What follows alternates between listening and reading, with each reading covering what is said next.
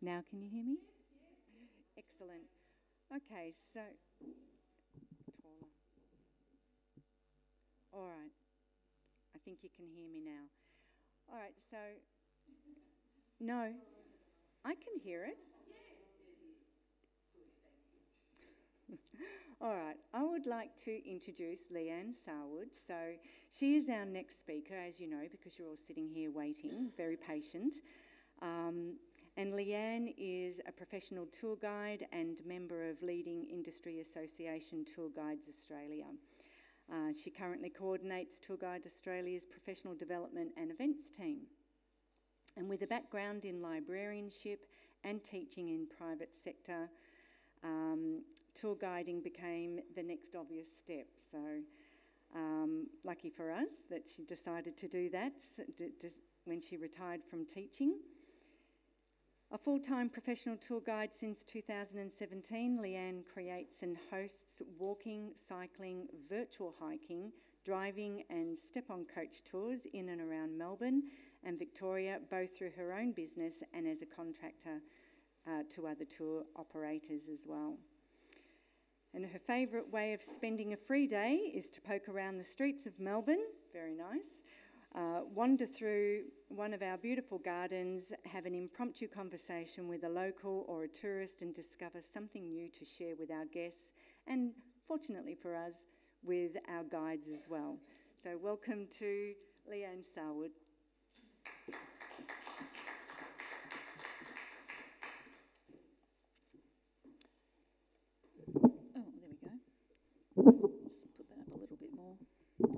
Well, thank you so much, Jackie, for your warm welcome, and to everyone here today, tour guides from all around Australia, Australian Botanic Gardens and New Zealand, I believe. Is anyone from New Zealand in the room here at the moment? Yep, fantastic. So warm welcome to Melbourne and to this session today. So my background is certainly not gardening. I'm probably the world's worst gardener, in fact, but I am passionate about tour guiding and this topic we're going to talk about today of storytelling. I would just like to play an acknowledgement of country as we begin, and this is the one that we use in Tour Guides Australia because we are a national organisation, and I guess today there's people from all over Australia, so this one we believe is appropriate in a national sense. So in the spirit of reconciliation, Tour Guides Australia acknowledges the traditional custodians of country throughout Australia and their connections to land, sea and community. We pay our respect to their elders past and present, and we extend that respect to all Aboriginal and Torres Strait Island peoples today.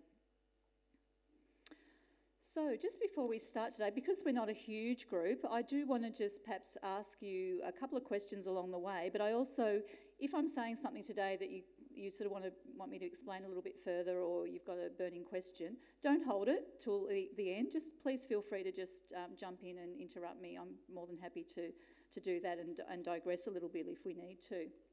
But I'd like you to think, I think Jackie might have put this in some of the notes for you when you started, but can you think of a time when you took a tour as a guest, I don't mean as a tour guide, as a guest, and what it was that made that tour memorable, a tour that you still remember today? It might have been just a few weeks ago or years ago. There might have been something about that tour that's really stuck in your mind. So would you like to have a quick think about that? And if anyone's got something to say, you can just call out, just let us know. Yes, sorry, what was your name, sir? Steve. Yeah, just quickly, if you can just explain the tour and what made it memorable.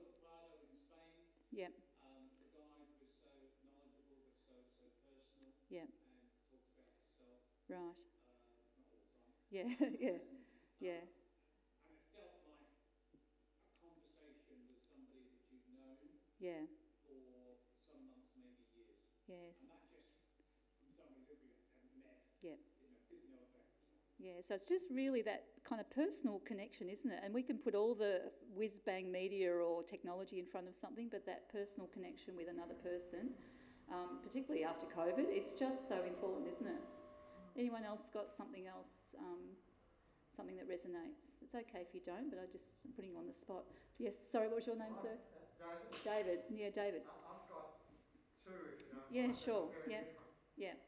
One was a recorded Okay. the Alhambra in Spain, Yeah. which I can still remember the music and still remember how well it explained, for example, why the hand with 5 fingers is at the main gate, which are the 5 pillars of Islam. Yeah. And the second one is in the city of Napier in New Zealand, which was destroyed by an Yes, earthquake I know that one. in Yep. the 1920s. We went on a tour to a bird rookery, and a couple of memorable things about it. One was riding on the back of on a trailer pulled by a tractor in the waves going along the beach. Wow. Okay. Yeah. And the second one, which was repeated in the session just before this, is there anyone in the audience who was a geologist? Because, of course, they take you past the place where the earth shifted in that very destructive earthquake. It destroyed the whole town. Yeah. Which is why it's so important, because it's now an Art Nouveau town, Art Deco town. That's right. From that era. Yeah. And he followed that up by saying, well, I can say anything now, none of you are geologists. Yeah, but you tapped on something important there, the sensory information too, having that music in your ears that you can probably still hear today, and going through those waves in that tractor. It's a very unique experience, and you've got the pounding of the waves. You probably felt the seawater. So there's touch and smell there as well. So important. Thank you. And those things are really, really important. I just want to introduce 2 stories really briefly to you that I tell often. I do a lot of Great Ocean Road tours. I'm going to tell it one way and then another way. I'm going to read, normally I don't read it, but I just want to make sure I'm getting the language across today as well. So version 1, Lockhart Gorge is the scene of a famous shipwreck. On June the 1st, 1878, the Lockhart crashed into rocks at Martinburn Island. There were only 2 survivors. That's version 1. Version 2, Tom opened his sand-crusted eyes. He blinked to fix his gaze on the waves pounding relentlessly onto the beach that he could just make out in the greying dawn. He tasted blood in his mouth, trickling from a sticky gash that he could feel on his throbbing head. As he was trying to process these confusing thoughts swirling around in his mind to orient where he was and what he was doing there, he heard a plaintive cry reverberating off the limestone cliffs that he now noticed around and above him. Help, help! And in a rush, the events of the past few hours came flooding back into his consciousness. It was dawn on the morning of the 1st of June, 1878. Now, I hope you can see a bit of a difference. I've probably exaggerated a bit of the language there, a little bit more detail, but I hope you got a picture of that scene from the second description more than just the facts. Boring, the first one, and you're probably going to... Often I would be there with... actually, no, usually I'm on the bus telling this story as we go down. I'm setting the scene so that when they're there, they can imagine what was like. They can see in their imagination Tom on the beach and Eva out in the waves. So this is the kind of thing I want to help you bring that power to your storytelling. So it's, you know, the emotion that you can put into your stories. Okay, so what we're going to just cover, we're going to cover what stories actually are, whether you think you're a storyteller, a little bit of a comparison with interpretation, and I think that does relate to the kind of work you do, because your work is certainly a bit more scientific and technical than perhaps the work that I do. To think about our guests and the actual physical things that happen in our brain when we are telling or hearing stories, and then just a few steps to successful storytelling. We've got a lot to get through. Anything I don't cover, I'm really happy to share these notes with you, and there's a lot of resources at the end. I'm going to use a lot of my own examples, but I have taken material from other experts in storytelling as well. A few quotes along the way, and all of the pictures I've put in here are pictures from beautiful gardens that some of you will recognise, many of them around here. So Rudyard Kipling, if history was taught in the form of stories, it would never be forgotten. That's a really nice quote. So stories, they're not just picking up a book, they're not just even telling a story, because oral storytelling has been with us, it's always been there, hasn't it? As far back as time and people have been here, people have told stories. And then that has extended to generational storytelling, and we know that our Indigenous people are absolute experts in that, and they could tell you about that far more than I could, because that's still, thousands and thousands of years later, and many, many generations, we still have those stories. Then there was that progression to cave and rock paintings, and we have those in many different cultures, and they are recording stories or important. Yes, they're a form of storytelling as well. Then we move to written text, but just one copy of, journals, ancient texts, religious texts. Then we move to printing, where the masses were able to access, of course, with literacy skills as well, to access stories. And of course, the digital storytelling, I'm talking about movies, TV, animation, augmented reality, like we've done here in Royal Botanic Gardens here. It's a whole other world, isn't it? There. So I wonder, do you see yourself as a storyteller? Some of you might be performers, in your other lives. You might be actors, and you might go, yeah, that's what I do. I'm really good at that. But some of us may not think we're a storyteller or that we're good at telling stories. Yet, we tell stories every single day. We go home and tell our families about work. Jackie was just sharing with me about during COVID how many of you missed the garden so much that you couldn't work in, but someone would sometimes be able to hear about, or someone was in 5 kilometres and they heard that this plant was flowering or that plant had sprouted or done something different, and you wanted to share that story. That was something exciting and special that you wanted to know about. I would suggest to you that storytelling is a skill that any of us, can develop. It's like anything else. It's like riding a bike or driving a car. You just need to work at it and practice and get better at it. And the only way you do that is by diving in and having a go. And I must say it's transformed my tour guiding work. I was sort of a bit more of a facts person, but you can really see that response in people when you tell them a meaningful story. I would suggest too that before you perhaps launch, I'm sure many of you tell stories anyway. I know I'm not telling you in some respects new things here, but I would suggest that you address any fears that you have about storytelling. I don't mean high-level psychology or anything, but for me, I'll just tell you a couple of fears I've had and I'm sort of still working on. I fear that I'm going to be boring, that people are going to look at me with this kind of blank glaze and not be interested. I feel vulnerable. I'm not a natural upfront person. I don't really like being the centre of attention. I don't want to look silly. I don't want to sort of make a big fluff of it. And I'm a fairly quiet personality, so I'm not one of these loud, flamboyant people. I'm not funny. You don't have, people say, oh, you need to be funny as a tour guide. No, you don't. You just have to be interesting, I would argue. And I think a bit of anxiety actually keeps us on point as well. I don't think it's a bad thing to be totally comfortable in what we're doing there. Are there any other fears that you might have, or that other people could have, do you think, about telling stories? A good punchline, yeah. Oh, forgetting the good, yes, or even resolving.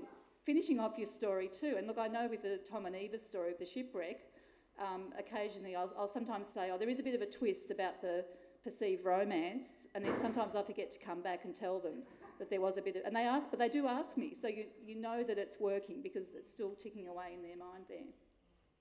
Just with stories like that too, I will say, that's a sad, tragic story. You do have to be a little bit careful. I think there's nearly a whole topic in itself with, and even in the gardens. I know, for example, there was a shooting in the Botanic Gardens here many, many years ago. You've got to be sort of a bit sensitive and careful about those stories. Sometimes they're appropriate to tell, but in an appropriate way. And I guess that depends on the policy of your employer about those things as well.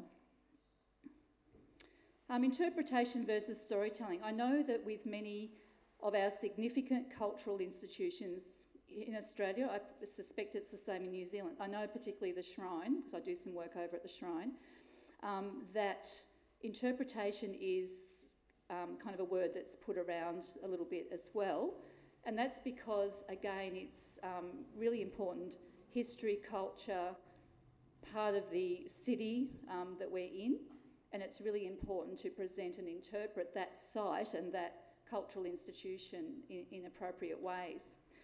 And again, this is where I'm tapping into, you know, your knowledge. It's a bit more, there's a bit more intellectual knowledge. I know that Jackie said your last session was about, you know, some of the scientific aspects of plants and so forth. So you are educating, and there is a bit of formality to communicate that information. But interpretation is about making that complex information understandable to the audience, and it would depend, wouldn't it, on the audience, whether you've got biologists or a community group here, for example. But it can be technical, and I would say always you should be sort of apolitical, non-political in what you're presenting as well. But storytelling is when you're tapping a little bit more into the emotion of what you're sharing, and you're using words, actions. You're helping your guests visualise, like I did with Tom before. You're helping them. It might be a different picture to the person next to you, but you're helping them create a picture in their mind about what you're sharing with them, and to imagine, and then to sort of engage and really touch them emotionally as well. So I think there's a place for both, sometimes both together, but sometimes it will be one and not the other. And perhaps only you can work that out because you know your situation and the kinds of experience. Maybe it varies on the tour. Maybe some of your tours are very plant specific, but sometimes they might be about the development of the garden, or Von Mueller here, or Mr. Guilfoyle, William Guilfoyle. So it depends on the situation, how you mix that or see them separately. There's a little bit of overlap between them, I suggest, as well. Another quote here: the world is shaped by two things, stories told and the memories they leave behind. And now I guess that's the idea of the theme of my talk is so the story goes on, doesn't it? It does go on, and we adapt and we add to the stories as well. We're part of the story ourselves as well. Now, one thing with good storytelling, you could have this as number one point, how to be a good storyteller, but number one is your guests. And so I've just sort of labelled this section taking the guesswork out of your guests. I'm sure you do many of these things, if not all of them anyway, but it's good to have another look at them. In some of the reading I was doing, I was kind of, it was a bit thought-provoking for me to think that guests expect to brag. They want to go home and brag about your tour, okay? So let me just see what I've got here about that. Now, look, as I said, I do the Great Ocean Road tours, and it's very cringeworthy when I have guests turn up at the 12 Apostles. They stand in exactly the same spot. They make sure their hair's right, these young girls, and they get their Instagram selfie photo. And I think, okay, they're going to put that up on Instagram, but so have a million other people today, or in the last year. They've done exactly that photo at exactly that spot, and their hair is exactly the same. And that's to me is not, I don't know, that's not meaningful, I don't think, to do that. Now, but on the other hand, I can contrast this with thinking about what will bring your tour experience to top of mind. So when those tourists or guests go home, whether it's a community group locally or an international guest, you want your experience to be the first one that they do share. Not because of, I'm the best tour guide, but because they've had an amazing experience. That's what you want them to go home and share first. Not that I took a selfie of the 12 Apostles, but when I visited those gardens, the tour guide showed me about this amazing plant, how it got there in the garden, the lightning tree, for example. That amazing story of how the lightning tree here survived that lightning strike in 72. Tell that story, and just see how amazed, and perhaps that'll be the top of mind story. Our guests want to care about what they're experiencing. They've given the time and paid the money, perhaps, to come on your tour. So we need to give that value, don't we? We know that's obvious. But they do want to be cared for. So sometimes they feel a bit vulnerable being in a different situation. They mightn't know the language very well. They mightn't be sure about what the tour is going to cover. And Australians are really, and New Zealanders are excellent at being caring and good friends. If you ask people how have you found Australia, they always say Australians are so friendly. We know that. So we can really tap into that, build it in naturally, to our storytelling. I think we do that naturally. The emotional engagement, as I said, we're sort of talking about that as we go along, a bit of a thread. The response, I want to link with the feeling as well, but making their own meaning. Just because you have an intention about your tour or what you think you want to be significant. Let's go back to Tom and Eva. I want people to realise what a risk it was coming to Australia. Only 1 in 10 chance that you would make it here because of shipwrecks or falling overboard, getting sick. And yet there's that hope of a better life. And then try and relate that to something that they're hopeful for, to something they've had to be strong and resilient about as well. So, but every guest will also add their own experience and meaning onto that as well. And you want them to have a deeper experience than what they're just seeing. Okay, so that's where the tour guide adds incredible value, because they're not just seeing, going, oh, that's a nice plant, let's take a picture. They're really understanding how, the development of the gardens here perhaps, or particular plants, or the way that Guildford's volcano has been redeveloped, something like that, when it's just, there's a lot more to it than meets the eye. To be honest, being transformed, I think that's a little bit overrated. I don't think we're in the business of converting people at all, but if we prompt them to think a little bit more and to just have that emotional reaction, I think that we've done our job well if we've done something like that. We're not trying to convert them, we're not trying to have them see things our way, we just want them to think and ponder what they're doing. Look, if you can, now again, I do a lot of private tours, so I don't know if this applies in your situation, but it's always nice to send a message to your guests before they arrive and let them know, Peter is taking your tour today. Sorry, we lost our screen, have we? Sorry, I don't know what's happened there, sorry. It's all right. It's all right. Did I do something? It's all right, I'll keep talking. So perhaps just sending a message. Always meet and greet your guests with a smile. Now, when I started tour guiding, I had a really great mentor, and she said, Leanne, you're great on the facts and you're doing a good job on your tour, but Leanne, you need to smile. Those guests, you're not making them happy to start with. And it's just because I'm a bit more of a serious person, but sometimes you really have to consciously smile and really show that you're genuinely happy to see them, not, I was pleased to see them, but it's just, I've actually had to train myself to smile and that make that eye contact a bit more. It's simple things, but it makes the world of difference, and we do see that. It's still part of the storytelling. I always, when they arrive, I ask questions. I'll say, why did you choose this tour? Something like, what are you most looking forward to seeing and doing today? Sometimes I'll say, I don't know, that's your job, you've got to show me. But sometimes they do. I want to see koalas, or, I've heard about this shipwreck story, something. Sometimes it's, you wouldn't believe the amount of people who love seeing the sheep down in Western Victoria from overseas. It is particularly Asian people from Asian countries. They are astounded by the sheep in the paddocks, just something we would not think about. So you can talk, about the development of agriculture down there. It is astounding. You'll be surprised what they'll tell you. Let's see. Yeah, and just watch their behaviour. Even as you start the tour, just watch, are they actually engaging? You can read that by their body language. Is it working? And perhaps sometimes you do have to flip a little bit or pivot, because what you're sharing with them is not, maybe it's a cultural thing, or you thought this group were going to, be this, your expectations were this, but it's actually a bit different. So sometimes we do have to be a bit agile. Try and interact one-to-one. Now, with a large group, you can't speak to everyone, and you're not necessarily going to get to know their names if you've got just an hour and a half tour. I understand that. But sometimes someone's just on the outer, or they might be looking a little bit grumpy or a bit sad, and it's just, it doesn't, those little things, and your storytelling can even just, another little addition or comment can make them feel a bit special because you've understood them and you've cared about them.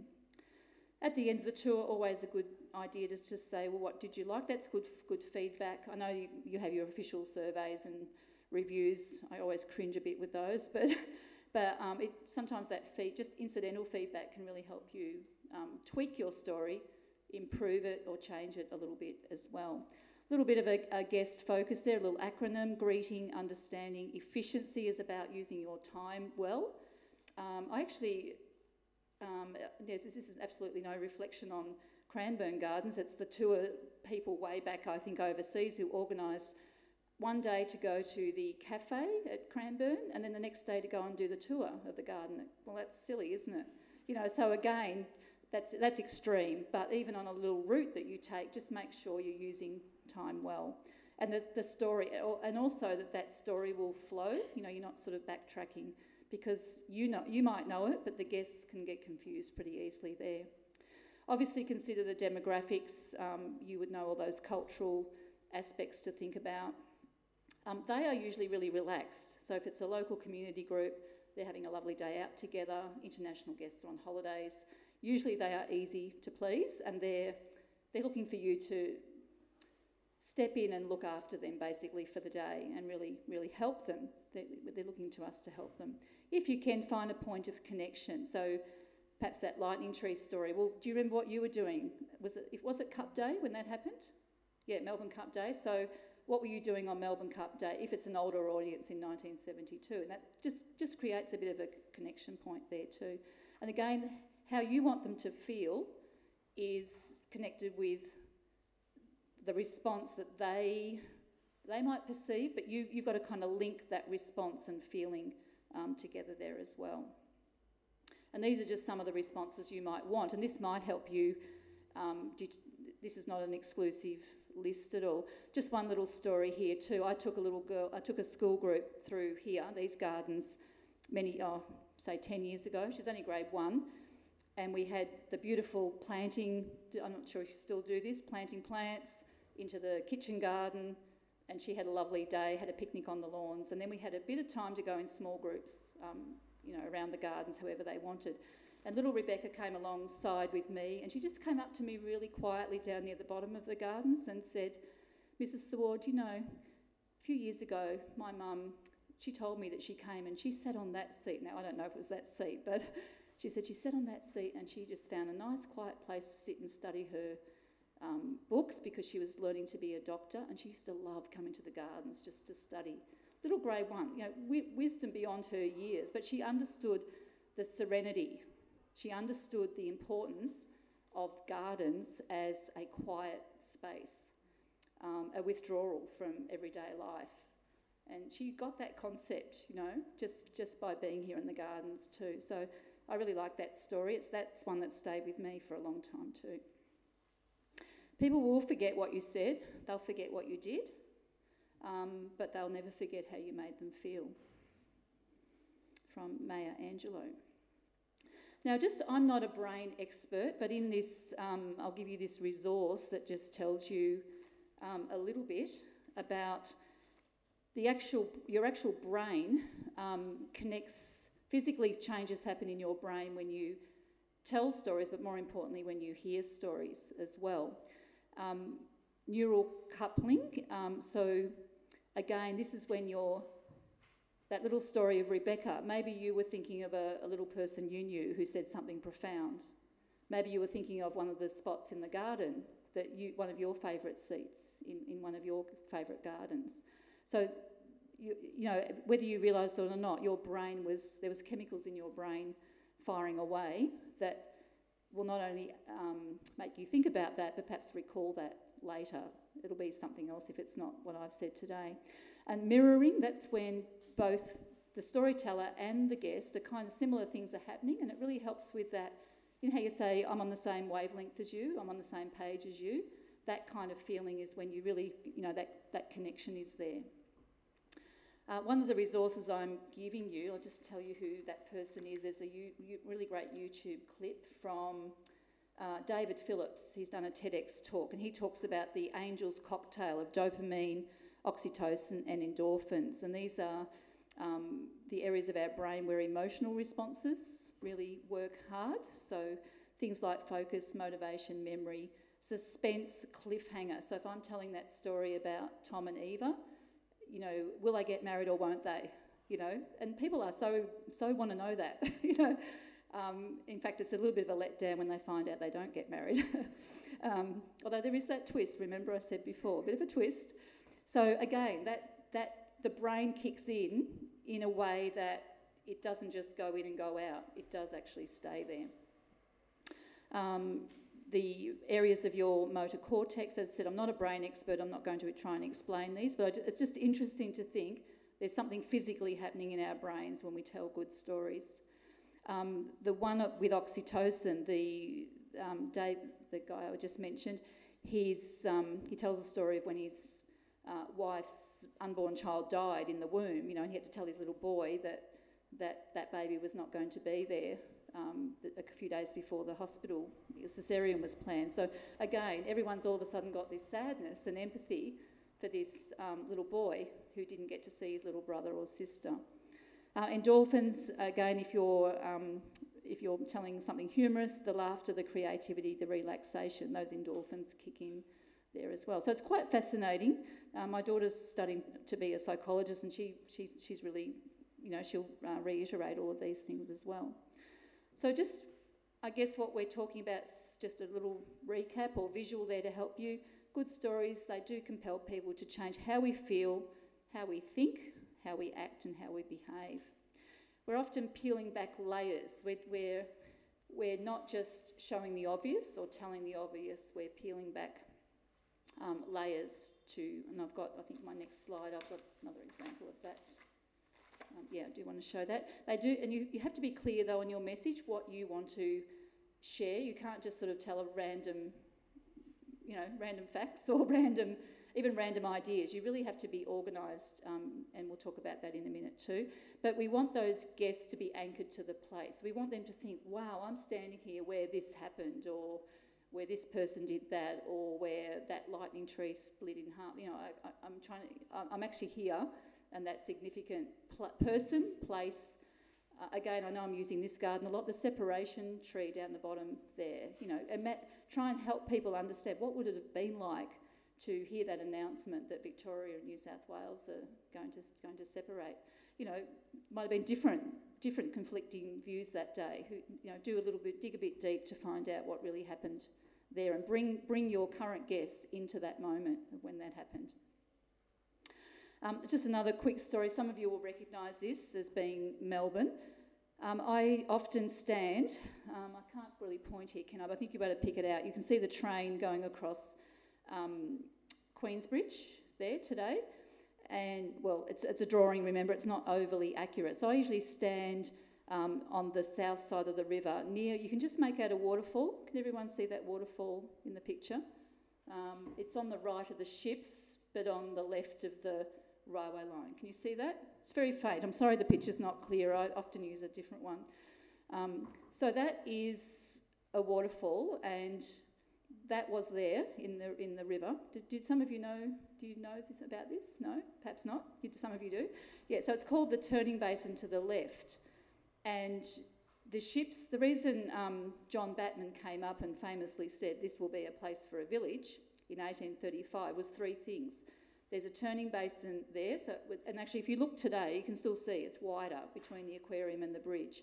It's obviously been built up, but it's set back. So the ships could turn around and go back to sea easily. The waterfall was there, so of course that means on the right there was fresh water.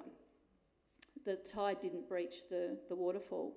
And on the north, where the city started to be laid out, there was open grassland, a few trees, but mainly open grassland. Thank you to the local Aboriginal people who'd cared for it so well. So he famously said he had his bucket list, those three things were there: fresh water, turn my ships around, grassland. Famously he said this will be a place for a village. Now the reason I stand there and tell that story is because my ancestors 7 generations back, over in Industrial Revolution England, sabotaged machines that were taking their jobs, his job, and got caught and sentenced to 7 years transportation over at Port Arthur in Tasmania.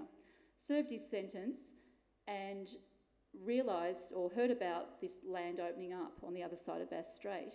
And in 1842, just 7 years later, he sailed up this river, got out of that ship and went across to the customs house, you can just make that out in the picture as well, was welcomed into the colony of Victoria and made his way up to northeast Victoria, where we've still got land in that land today that's owned by the family. So again, that anchoring of place, and I want people to think about, well, what anchors you to your place, whether you've lived there a short time or a long time. It's very much my place because I'm standing where, metres away from where my ancestor got off a ship, and the legacy that I have of this wonderful life here in this wonderful country and place because of a difficult decision, or perhaps a poor decision on one, a desperate decision is how I would refer to it, desperate decision, a really difficult life in being transported, but then taking risks, all of those things those things you were saying before, that personal story that people tell is really important. Words are how we think and stories are how we link. They link us to each other, they link us to the places where we are. All right, so I'm just going to step through some practical steps that you can take to successful storytelling. I might just pause for a minute. I know I've gone a little bit fast with that, but does anyone have any comments or questions? I'm just going to take a bit of a drink of water.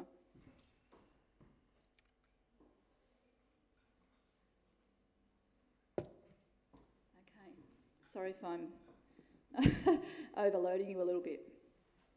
All right, so these are some things. So discovering your story, developing your story, delivering it, and then keep evolving.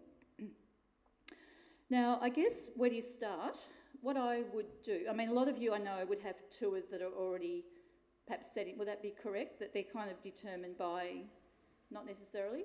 No? So if you've got some power or say in the types of tours you do, and some of you are nodding, fantastic. And even if you haven't, you might be able to sort of tweak things or make suggestions as well. You perhaps need to think about, I've said there, sending your story. Let me just flip to my other notes here. Yeah, so take the time to go through your gardens where you work and write down the things, or just note the things that interest you, first of all. You're always going to tell a better story if it interests you and if it's something you're passionate about and you've got obviously a lot of knowledge about as well.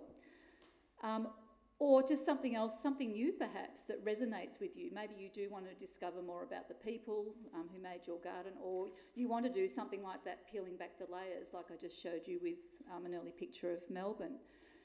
It might be particular plants, it might be about sustainability and climate change, I don't know. Something that really resonates with you, and it might be a bit different to what you've done before. At the shrine, I've only just started there, but I'd love to do sort of a tour outside about some of the monuments. I don't think they do that at the moment, so that's something I've got in mind, some stories about that. You then, of course, have to, go and do some research, but don't just Google. Look, sometimes old newspapers, there's so much available on Google now, but talk to your colleagues.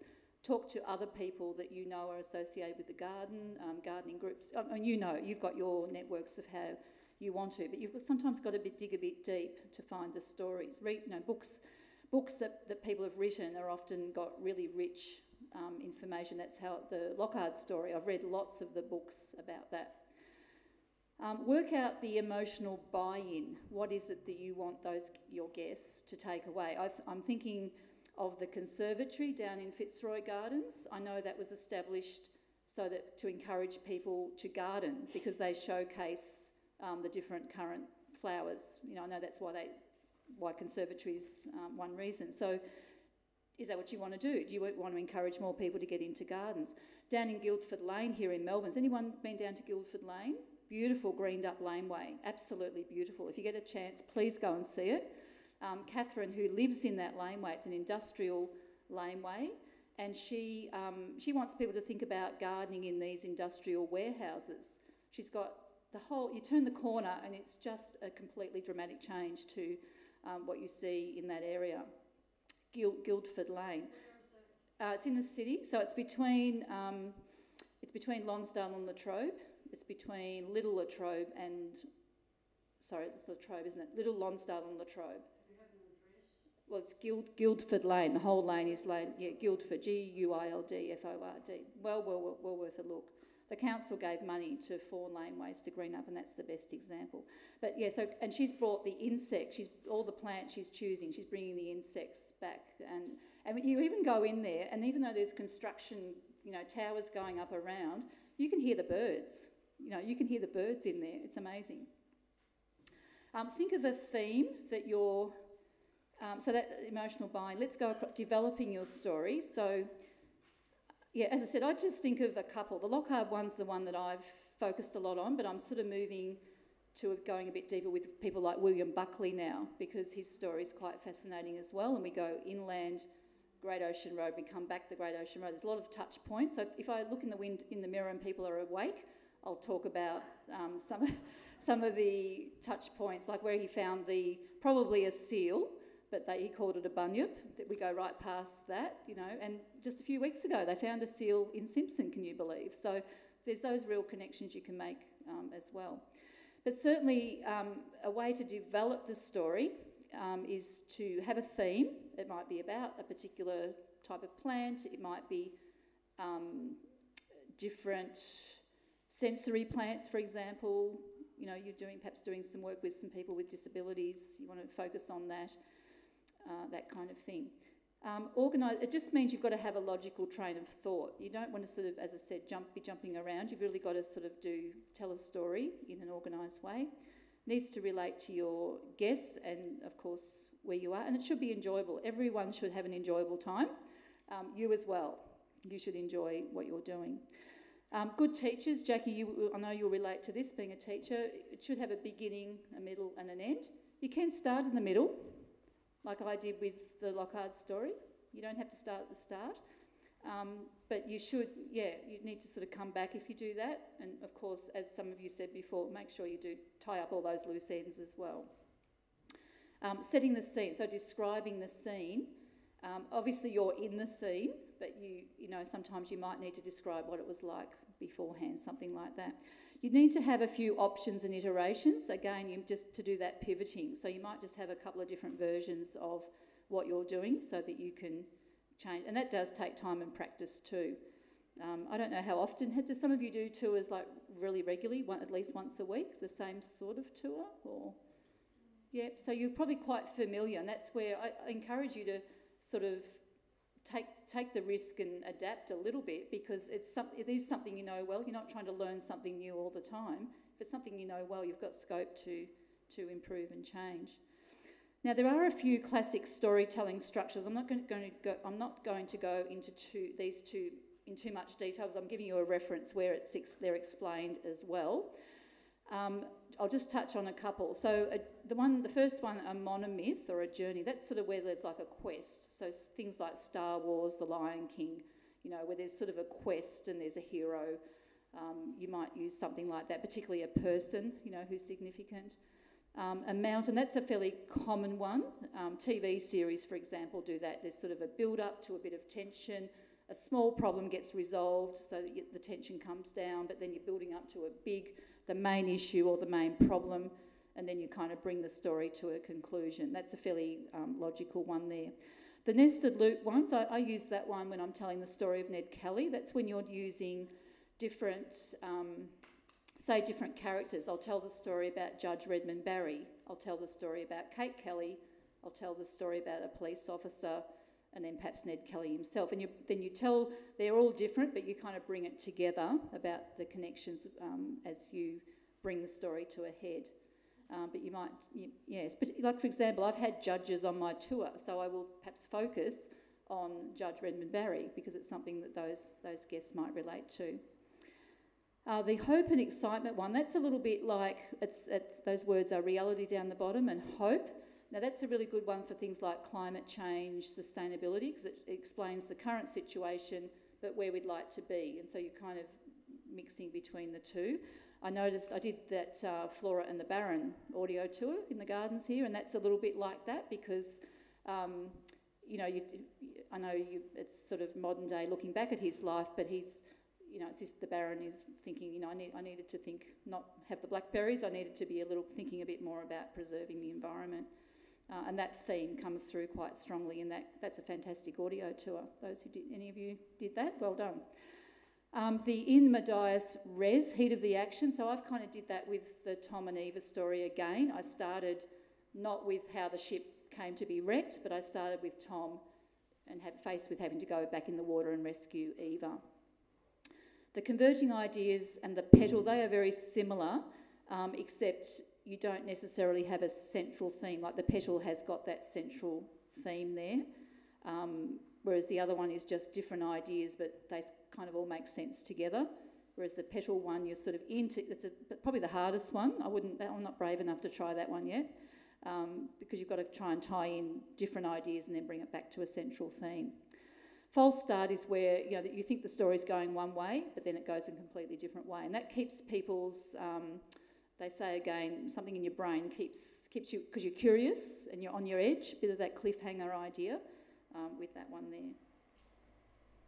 So after you've sort of worked out your story, you do need to deliver it, and always bring your natural enthusiasm, authenticity, and passion to your story. Now, it is really nice when people say at the end of tours, and I'm sure they say it to you, oh wow, you just love this topic, don't you? Or you love these plants, you love these gardens. And it's very satisfying, isn't it? And you know you've done a good job because of that response. They've appreciated being with someone who cares about them, but about what you're sharing as well. And even if you get other things wrong, that's the most important, I would say. It really is the most important. And you don't have to say, I love plants. They'll be able to see that. You'll be demonstrating, you'll be living it out in what you're doing. Look, be present. This is something that Shrine, again, really brought home to me. Again, I did a tour, I'm not going to say where, but I did a tour with someone whose family members joined the tour, and their focus was on, my cute little niece and, tonight I'm going to the sisters for dinner. Well, that's not what they, what about us, hey? We're the guests. And so I'm sure you don't do that, but that really sort of sets people off a little bit. So come and put aside your other life and be very present and engaged in the moment with your story and the tour. You actually need to be, you need to be quite, your own, you need to be, what's the word? Because you've got a story to tell, you've got to be very kind of engaged yourself, you know what I mean? You've got a lot to remember, to recall. You can't be distracted, I guess, is the point I'm making there.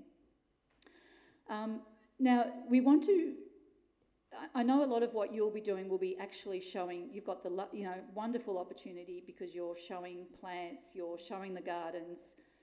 What you've got to share is right there. I'm sometimes on a bus for 2 or 3 hours and I'm telling a story before we get somewhere. So sometimes my situation's a bit different, not always. Sometimes I'm walking around the city or something too. But use that powerful visual language. And again, if any of you teachers in the room? Teachers? Yeah, lots of you are. Now, you know what I'm talking about. When we teach children to write stories, young or old, we don't want the cat jumped over the log, okay? We want, what was that cat like? Was it a tabby cat? Was it a scrawny cat? Was it a fat cat? Was it a sneaky cat? So use those strong adjectives and use very precise verbs. So if the vine climbed around, I don't know, a pot planter or something, it was entwined so tight it was strangling something else. Use those very specific verbs that, A, you're saving yourself a whole lot of words. Instead of saying he was really, really tall, he towered above the other men, or the tree towered. Did you see what I'm saying? Use the thesaurus. I use it all the time. What's that word I'm looking for? Because that one word can cover 1,000 other words that you're trying to look for. So take the time to sort of learn or to find that really precise language. As we said before, that sensory information, tap into what did it look like, what did it smell like, what did it taste like, what did it sound like. And again, you've got the wonder of your garden spaces where all of those senses, I don't think you go around tasting every plant, but I know sometimes it is appropriate, particularly on the Indigenous tours. Tap into those senses because that's really powerful as well. If you can't do it physically, do it do it with your storytelling as well. Now, if you're getting really brave, and I can't say I'm totally in this space yet, use the dialogue. When I was saying, you know, help, help from the water, I ham it up, but in a respectful way. People died in that shipwreck, so I never make it an exciting story, but I try and get into character a little bit with Eva and Tom and the even the captain on board. You know, tell my wife that I did all I could to save this ship. That can be powerful. You could even get your guess. There are times when you could even say, look, you can be Tom, you can be Eva. I don't know whether that's appropriate in what you do. There's a lovely man I work with in the city, Mayor Edelson, you might know him. He does a lot of work with school groups. So the kids all get a little strip of paper and they are characters from history. I'm doing one tomorrow for him on multiculturalism. So, you know, we've got different key immigrants who've helped tell the story of Melbourne, and they'll be involved with that as well. He'll even do things like tram tickets. Remember the old tram tickets? He'll give a kid a hole punch. He's printed off old tram tickets and the kids are punching tickets. They have no idea what that's about. They're just tapping on with phones and Mikey cards. But again, it's showing things were different in the past. It's showing a tram conductor had to be thinking about who's got a legitimate ticket, about obeying the law when you get on a tram. So things like that you can build in. Humour, as I said, the physical, get people involved physically. On a bike tour, I take my football along. I'm not a footy fan or expert, but I take a Sherrin football. I get the people off the bikes and I get them hand passing and I get them kicking a footy. They realise that it's a real skill to learn those things in front of the Tom Wills statue at the MCG. So if you can, and you do, I know that you would do that with many things in the garden as well. Yeah, is there anything else that you do that you think is a good idea to help, you know, really make that story, add to that story? Yep, that's all right. So, yeah. Oh, absolutely. Yeah. Absolutely. If you're able to, you mightn't be able to do it all the time, but yeah, and sometimes cost is an issue, so you've got to try and find things that are economical as well. I know Mayor with the eucalyptus leaves, because he wants to show them those things too, he'll actually just find something that's already on the ground on his way in. He won't go and pick something that's, you know, I hope that's appropriate, I think it is. But look, just keep doing it, keep evolving, and just have a go. Have a go, like me. It was a bit scary to start with, but you've just got, and you will be surprised. Just start with something really small and simple, one little idea that's already working well on your tours, and just perhaps, you know, expand it, embellish it a little bit. Have that growth mindset, you know, that you want to learn and improve and grow. There, I think. Looks like, yeah, and just that summary. Stories help us remember, create memories. They connect us to places, people or events, and they attach importance, deep importance to an experience. They do bring our intellect and our emotions together. They do entertain, but they do help us make sense of the world. And they create wonder, especially in your spaces. They create an incredible sense of wonder. And they do help us care, and stories do go on. Now, just to finish, that's Canberra. Some of you might know that garden. That's the new National Arboretum, and it is just going to be a beautiful space, isn't it? It is already, but in a few more years when those trees get established. And Tanaka Shozu said, now you can replace gardens with yours. I mean, I've put gardens there because it's your space. So the care of gardens is not a question of gardens, but it is of the human heart. So take that away with you today. I hope too. Look, these resources are available. A couple of great YouTube videos on storytelling, a couple of free courses if you want to sort of polish up a bit, a couple of books, and a lot of what I've said today is from that new Queensland resource, and that's where the explanation about the story structures, you'll find that in there. I've mentioned that there. I'll leave it with Jackie. And just being engaged with your tour guide associations is a fantastic idea as well. I'm quite heavily involved with Tour Guides Australia. So thank you very much for having me today. If you've got any more questions or things you'd like to raise, or even things you've disagreed with, or please, I'm here to help if I can. Thank you. Thanks, Jackie.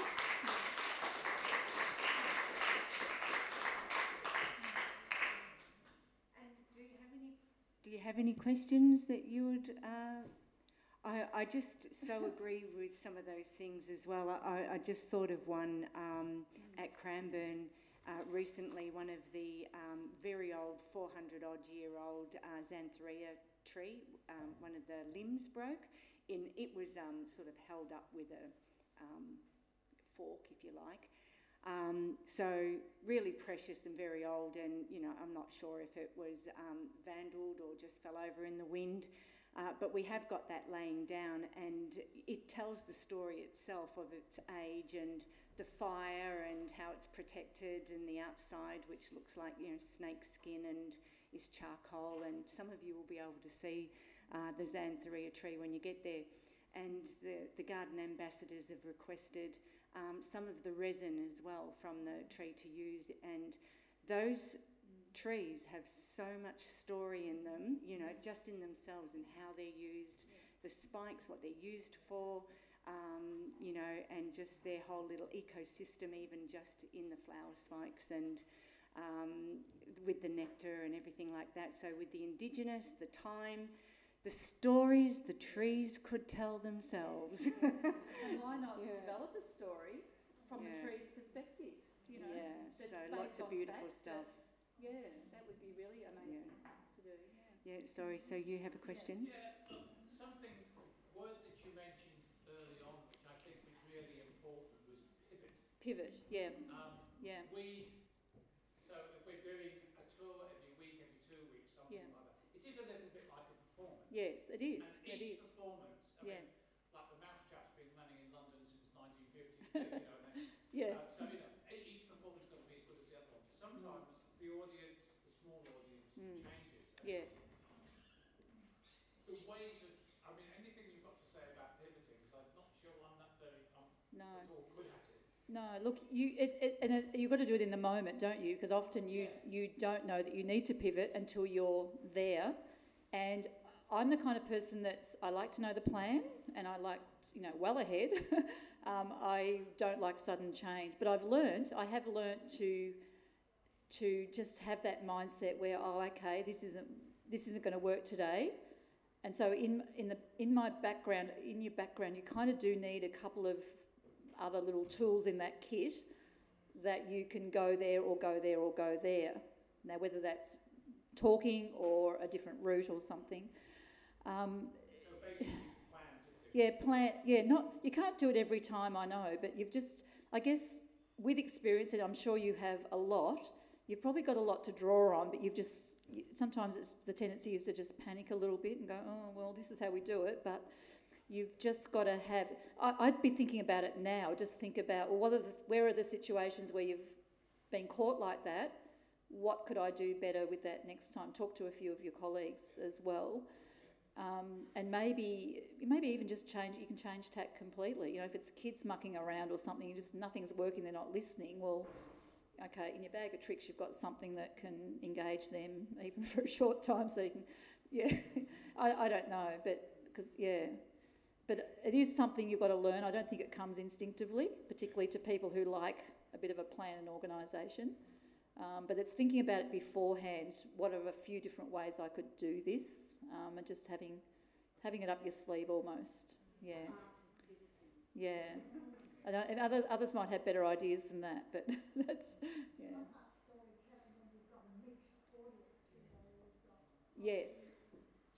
Yes, it's very difficult, isn't it? International people. Yes. Yeah.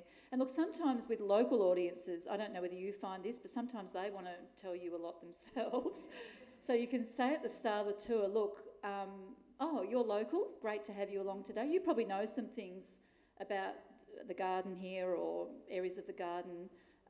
Occasionally I might just ask you, and just involve them a little bit. You keep control, but ask them a little bit and they will feel like, oh, okay, I've been heard and acknowledged. And, so sometimes that's the way to handle that. Someone else told me that's a good thing. But being aware of the different cultural nuances, even just generally. For example, I didn't know this until recently. Going down to Great Ocean Road, Asians like to sleep. But Americans like to stay awake and make sure I'm driving properly, and also they are interested in the farm and the agriculture. So I've got to talk. So if you've got both, I'll probably talk a bit, you know, half the time to try and keep both groups happy. So sometimes you just got to try and what's going to keep the most people happy, and again, have that one-to-one if you can with people that you think are not entirely happy with what you're doing. Just try and have a little, even 10 seconds of one-to-one, that can make a huge difference. You can get that payback in spades, I think. Yeah. It's too beautiful to sleep. Sorry? It's too beautiful to sleep. Well, that's true. Yeah, it is. Yeah, and you don't want to, also don't talk the whole time, especially in your gardens. You do want them just to stop and appreciate. Silence is a wonderful response sometimes. If you know they're engaged, obviously if it's or wonder, particularly in your space more than any other spaces. And also be thankful. We are so privileged, aren't we? You are so privileged to be a guide in these beautiful spaces that other people have prepared so beautifully for us. Sorry, up the back, you had a question or comment? Could we please have the slide back of the resources? Yeah, oh sure. Yeah, if that's coming up, if that's... I'll have to get that back. Let me see if I can work that. How do we do that? I'm happy for Jackie to send them out to you as well, so... But I'll just put it up for you again. I think I can.